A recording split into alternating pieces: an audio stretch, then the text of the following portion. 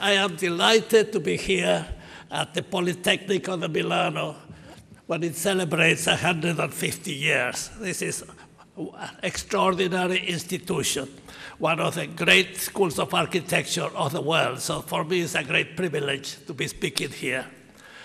I will be showing you some work of mine, recent work, although I'll start with a project that is not recent, but you will see why, just to talk about what motivates me and what in my mind makes architecture. So if I can start, that is Los Angeles, California.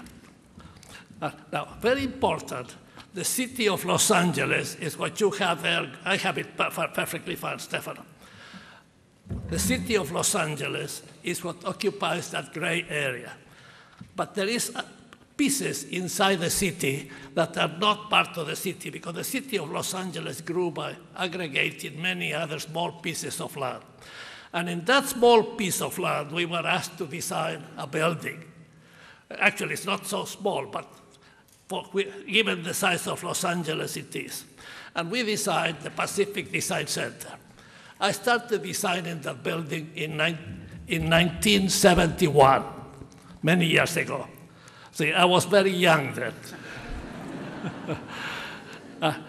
In 1985, we were asked to expand the building in stages. Very difficult thing to do. And this is what we proposed. And the green building did get built.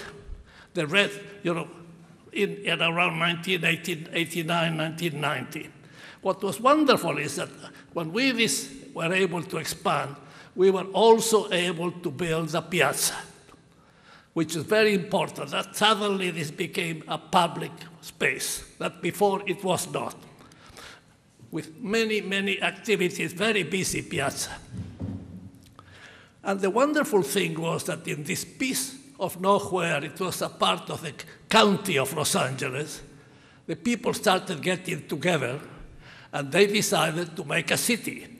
And now it is the city of West Hollywood, inside Los Angeles. But it is its own independent city, thanks to the space that we provided as our architects. And then the red building started to happen, and there it is, almost finished, not completely. That's the red building, as I said, not completely finished. It hasn't been washed yet, so it will have more color than it shows here. That's the red building on the main avenue, San Vicente Boulevard, and from the north end of the building. Now, what is important about this project for me is that I started designing that project 42 years ago, and it's still not finished. And this is longer than any other project I have been involved with, but it is typical of many architectural projects, is that they take many, many years to get finished. So you have to get ready to wait. Waiting is very important in architecture. We do a lot of that. Now, this is, as you will see, in New Haven, Connecticut, where I live, where Yale University is, and we designed 2 pedestrian bridges, tiny bridges, just for pedestrians. But we worked with a very creative engineer, and what I wanted was to design an absolute minimal bridge. And this bridge, all it has is 2 handrails, and the handrails are the structure. The floor in between just spans between the 2 handrails, and there are pieces of wood, and you see down through the pieces of wood. Very simple, very handsome bridge. That shows it's a single sheet of half-inch steel, special super strength steel that has been cut, and it undulates to avoid bending on the structure. Very simple, so we don't need any reinforcements, we don't need any secondary elements. It's just the top element, the bottom element, and the handrail itself. Now, this is in, where am I? in New Orleans, we designed a church. The first time I designed a church for Saint Xavier University. And the light all comes behind a perforated screen that looks like that. And it creates a very lively, soft space. And we also were able to get permission from the Archbishop not to have a cross, but to have a Christ ascending, which is to me much more optimistic. This is after Christ has died and he ascends to heaven, that's what we have here. Now, this in Minneapolis, in Minnesota, this is in the north of the United States, we designed a library. Well, for me, I love libraries, I love books, but today libraries are in a crisis because I don't need to go to a library to check up information. I have it here in my iPhone or iPad like the lady here. That's how we check today. So what will happen with libraries? So one thing that we know for sure is that they will need to change. So the main thing we did was to do a very flexible library. Also, urbanistically, the library was in an interesting position between two different grids. These have been two urban settlements, obviously on the Mississippi River, that as they grew, each one had its own regular grid. And the library in between had those two main avenues. To the left is called Hennepin Avenue, to the right is the Nicollet Mall. And we were required to put entrances to the library on the two avenues, which is, in a library, you are not allowed to put two entrances, so that we had to create a public passageway and an inner entrance to the library. So we divided the library in two pieces that respond to the east and the west of the city, with the plans like that. To the north, we had the public spaces, and to the south, the private aspects of the library. And there it is. The main space of the library carries through Hennepin Avenue so that you can know where the library is many, many blocks away. I wanted to make the library even more public than a library normally is. And we used a Frit glass to reduce the amount of light that enters the library. And what we have on the glass are birch trees. Like birch trees are now also growing in front of the library. And that's the public space inside the library, connected with bridges at every level. And inside, we have a very simple structural system, columns with mushroom tops and a slab, no beams, and nothing on the ceiling. And under the floor suspends over the slab. There we have all of the distribution, air, electricity, electronics, everything. So if they need to change a partition, they can do it in a weekend very easily, so that the library will be able to adapt. And as you can see already, more people are in computers than with books inside the library. And there are places for children, and many different places to sit down and read comfortably. That's another one. This is my favorite. I love this place because this looks towards the Mississippi River. Now, this is in Oklahoma, in the city of Tulsa, in Oklahoma. We designed an event center. They used to be called arenas. Today they are event centers, which looks like that. Will sit 18,000 people for basketball games or for concerts, primarily popular artists. One enters under the cantilever. It's all stainless steel and glass. That's all you see outside. And there it is at night. And the interior, and what I was able to achieve, it was not easy, was we were able to devise a ramp by which you can go with wheelchairs, if you wish, or walking from the bottom level to the top level of the arena. So there are also escalators and stairs and elevators, but 90% of the people prefer the ramp. And as I said, all sorts of things happen here. This is a circus, very popular circus. Now, this is in London, England, just to show the variety of projects we do and how we respond to all of them.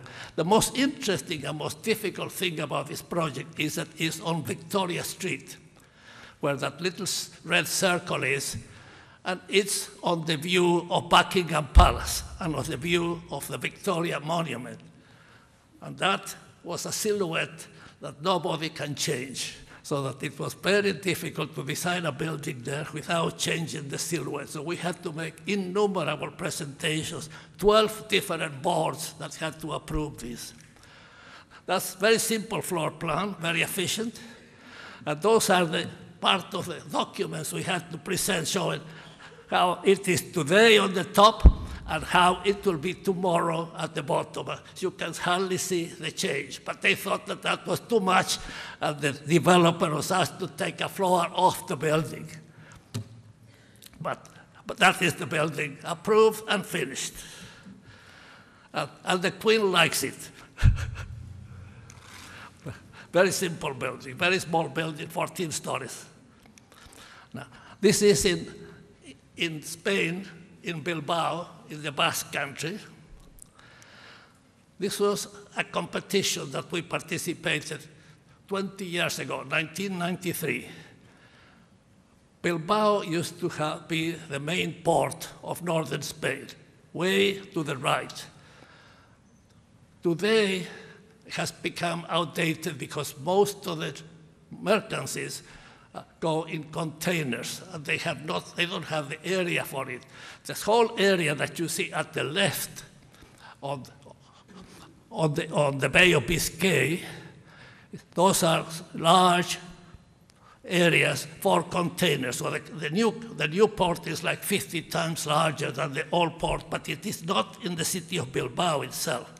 That left an area where one can work, where one can extend the city. When we started working on this, also they asked Frank Gehry to design the Guggenheim Museum at the far end to the right in this very same area. And we entered a competition there that we won. That was how this was. This was just warehouses, railroad yards, and in order to create this flat land, they had to cut a 6-meter-high wall between this area and the city. So the city was completely disconnected from the water. That's how it was. And this was what we proposed in 1993, was to extend the grid of the city, extend where the main streets are, and to organize the new plans on this basis. And to create another circular piazza that are very common in Bilbao. That's how the plan developed. That's how it took form, 2005. And that's how when we started building, that was the Guggenheim and just the flat area. That's the Guggenheim, an extraordinary building, one of the most famous buildings of our time, so that everybody designing here has to treat it with great respect. And that's the new development. What we created was a wonderful walk park, a linear park, we called it, at the edge of the river, intensely used. And then it is almost completely finished. There is only one empty site that now is starting construction, so finally it's going to be finished in about 25 years. This is much shorter. You can see a little bit of the Guggenheim on the far right. There it is. You can see the Guggenheim on the back and how all of this connects. And that's the linear park is very much used. The people in Bilbao obviously have been anxious for 100 years to get to the water. And now they do. And people come, as you can see, they push baby carriages, the students come here, everybody comes to this area. You can see how, and it has become the main way to approach the Guggenheim Museum. There it is again. Now, these several architects have worked here following our master plan, but each one had complete freedom, stylistic freedom. This was a Basque architect, Eugenio Aguinaga. This was a very famous Viennese architect, Robert Krier, the brother of Leon Krier, which did, I'm not very happy with the way it looked. He thought that the building should not look like one building, but like a collection of buildings in small scale. It's a similar idea that Aldo Rossi had in his development in Berlin, same idea. And this is Ricardo Legorreta, that did a hotel. This is Álvaro Sisa, who did a conference center for the Basque University. And Rafael Moneo, who did a library for the Jesuit University in Deusto across the river. And other architects did many more housing. This is Carlos Ferrater from Barcelona. And we did the tower. Now, this was how the view from the very center of town was towards our project. The building you see there is much further away across the river. Today, that looks like that. We designed a building for a company called Iberdrola, an energy company that deals in energies, an international company. There it is. We have placed it purposefully away from the edge of the city, so that the tower itself is, as you walk as a pedestrian, the tower is hidden. But it marks the center of Abando Ibarra on the skyline, and we have just a very long canopy that allows you to go from your car to the building and not getting wet by the rain. And that's the lobby.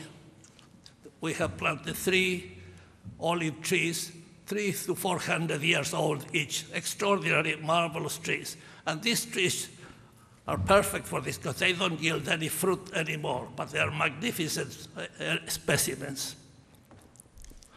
And we were able to get this lovely stair built without any intermediate structure. Now, this is also in Spain, very different part of Spain. This is Seville, very different climate, and a very different people, very different history, and very different view of the world.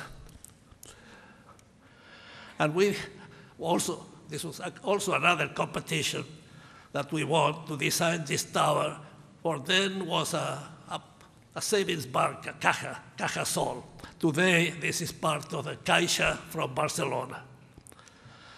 And in Seville, where the sun is so bright and so hot, we decided a system of sunshades that will not allow any sunlight to enter into the building.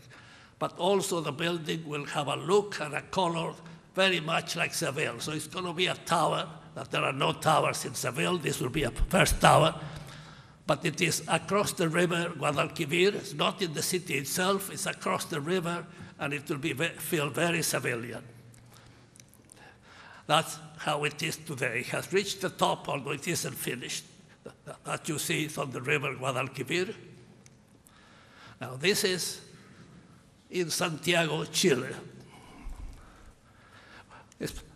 What we have designed is a very tall tower, 300 meters high,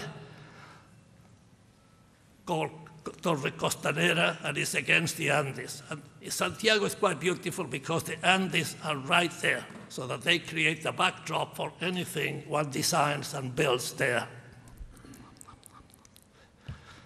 And this is San Francisco, California.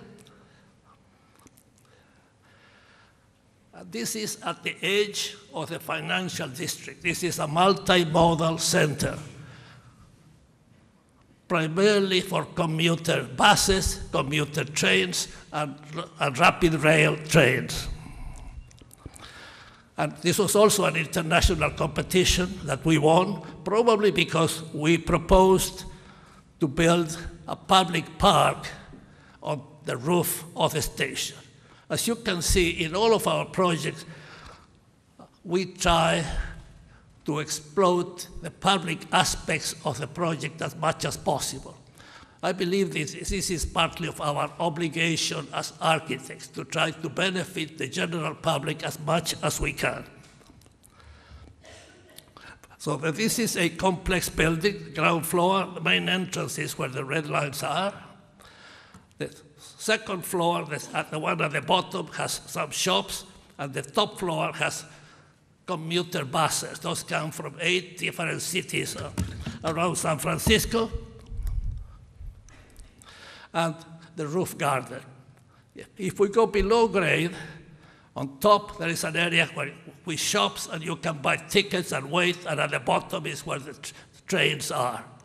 That's the section.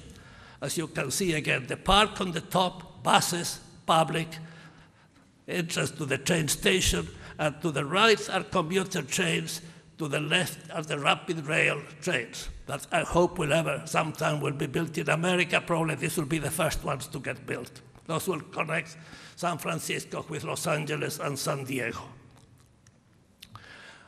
And to give form to the whole space, this is enclosed in a stainless steel perforated metal grid that allows for the air to flow through, not to require any air conditioning or heating, but to give form to the space and to give quality to the space. And this was an interesting issue. It's because the pieces taking this complex form are not exactly rectangular. They are all slightly deformed. So we needed a pattern that would not show this.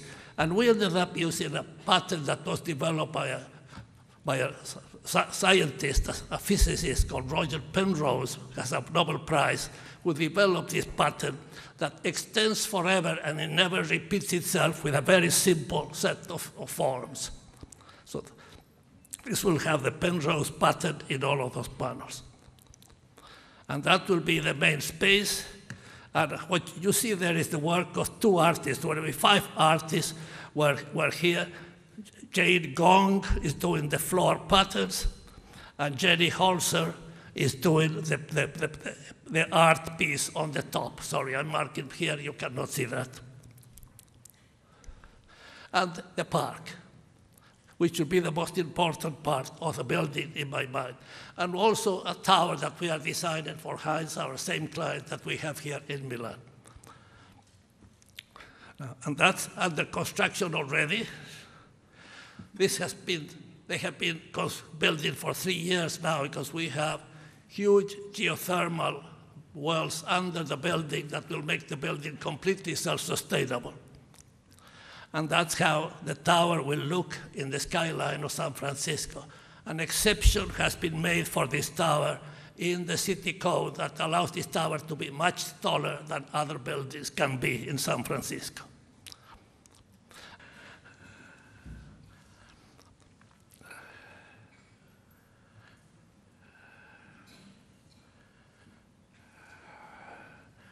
This is very useful to present to the public, people who may not be able to read drawings or plans, but can understand things in movement.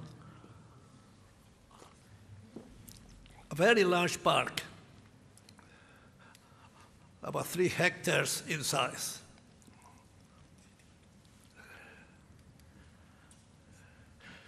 Very important because just south of this area, there's a whole new residential neighborhood being built that will be very important to have a public area.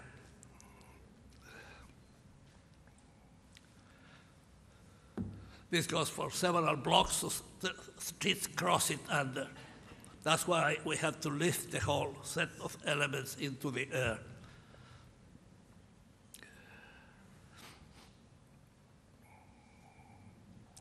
And we'll be very active with shops on the perimeter. That's the tower.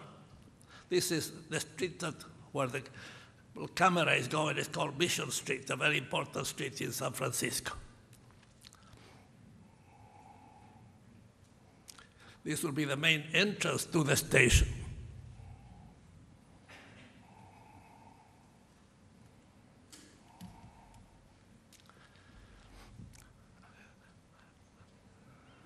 and there will be funicular that also will take you to the roof, to the park. The funicular carries very few people, but it attracts visitors. There will also be staircases, escalators, elevators that will take you to the park.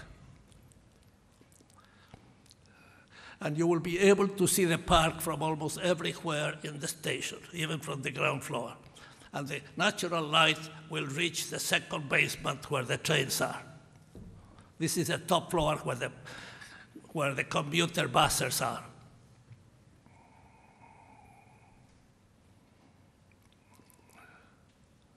And this is the bottom floor where the trains are.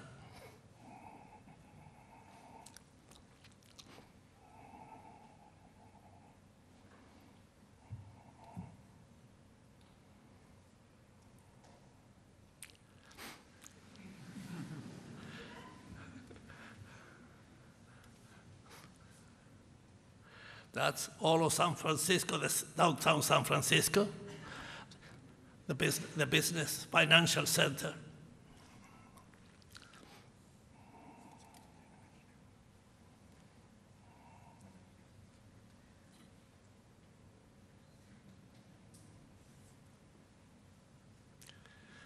The tower to the right is the Transamerica Tower, today the tallest building in San Francisco. That is that. Now I'm going to Milan. And I would like to show you the project we have been working on in Milan that is almost finished, so you can go and visit by yourself and judge by yourself. Now, I would like to say, in this project, we have had great collaboration. We have had a very supportive client that has also collaborated with us. A guy, this is Manfredo Catella, is here. Wave your hand, Manfredi. and also my partner, Greg Jones. Greg is one of my partners in the firm. He was, 35 years ago, he was my student at Yale University. Then he came to work with us, and now he is my partner. And he has been dedicated to this project, so he really knows. When you ask me questions, I'll ask him to come with me. He knows a lot more than I do about this project. But this is where, I don't need to explain it to you, but I have this slide to explain to people in other parts of the world where the Porta Nuova Garibaldi is, because the competition that we participated in about 12 years ago was only for what we call today Porta Nuova Garibaldi. That was all that was available at that moment. And that was the ground as it existed. As you know, it had been undeveloped since the Second World War.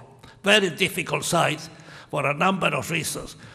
One is because there are so many subway lines and train lines intersecting the site that makes it very difficult and expensive to build on top. So in our design, we were very careful not to put buildings right over the subway lines, because that's very extraordinarily expensive. But the main thing we did, and also to create lines of connection in all directions for pedestrians. So this will be it is already a very accessible group of buildings. But the most important things we did was to create in the middle of this place a public space. This is the heart of the project for me. That's the soul of the project. The buildings are there to give form to the public space, in my mind. But that's the form of the space. Those are the 3 towers that we have designed, that now UniCredit is using. And at the ground floor, we reduced the size of the circle to make it more the size of a traditional Italian piazza, but also as to create a lower scale around the piazza so that it makes it more human scale and friendly, not the wall of a tall building, but a smaller scale that will be surrounded with shops and restaurants and cafes. There is only one now in the corner. Very soon, every one of those spaces will be filled. I understand that the opposite end or the cafe that now exists. There will be an Apple store, which are fantastic and very active. And that's the model we produced at that time. And as you can see, the important thing is the inner space that we produced. And now, this is what Porta Nuova is now, and actually keeps on growing, so it may be out of date. We did the Porta Nuova Garibaldi, there's Porta Nuova Berrezzino, and the Isola at the right, where Stefano here has designed two fantastically beautiful buildings, the Bosco Verticale. And that's a view as the project has developed. That's the view of the space as it was taken form. And another view with a very important and very large public park that is being designed by a Dutch firm outside inside. Now that starts to show some of the complexity. As you can see, we have listed the ground floor 6 meters up.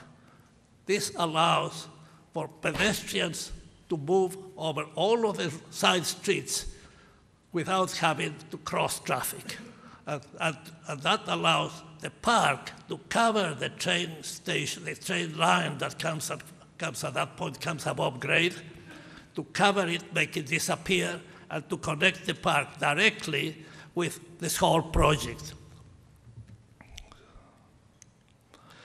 Now, this also shows how the main connections we have, and I'll tell you some of the main architects that are working here. I probably will forget some names, but on Isola, which is the space on the top, you all know where Isola is. It's, of course, there are three buildings by Stefano Boeri here, and there is a small office building by Bill McDonald, and another smaller building by Lagrange. In the Garibaldi area, besides us, there are the two buildings that connect the Piazza Gaiolenti, and I'm very happy because I was a good friend of Gaiolenti. She was a great architect and a great designer.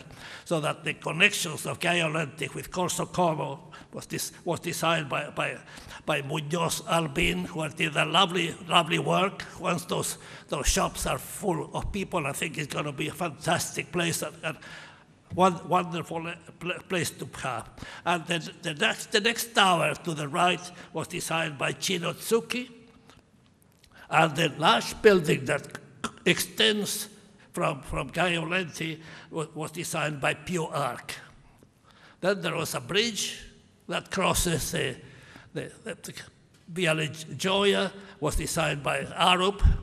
And the towers, the first pair of towers, as you cross Gioia, were designed by Architettonica in Miami. And the buildings, the next door buildings were designed by Caputo and then KPF. And the Antonio Criterio did the shops, and M2P did those very lovely townhouses on the southern street. We call it Viale del Sur. We don't know what official name it will finally have.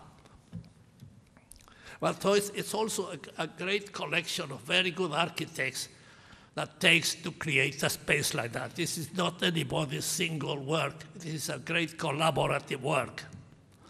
See, that shows some of the complexities of the section, how it all has to work. See, that's a blow-up. Originally, when we designed, there was a third proposed subway line that was almost near the surface. Fortunately, it was abandoned and moved somewhere else. But those are some of the subway lines that exist, and how the pedestrians are allowed to cross over. You're not even aware that you are going over streets and subways. And that's the connection of Corso Como with the main building. And today, it's mostly people walking out of the buildings. Unique credit to go and have lunch in Corso Como. We saw that a huge number of people today at lunch. In the future, many will be stopping in between because there will be restaurants in between. And that's the first functional element that gives you an idea of what the piazza will be like. The piazza was designed by a collaboration of Ido and Land. the two landscape designers. And although nothing is functioning in the perimeter, I was delighted to see very many people there today.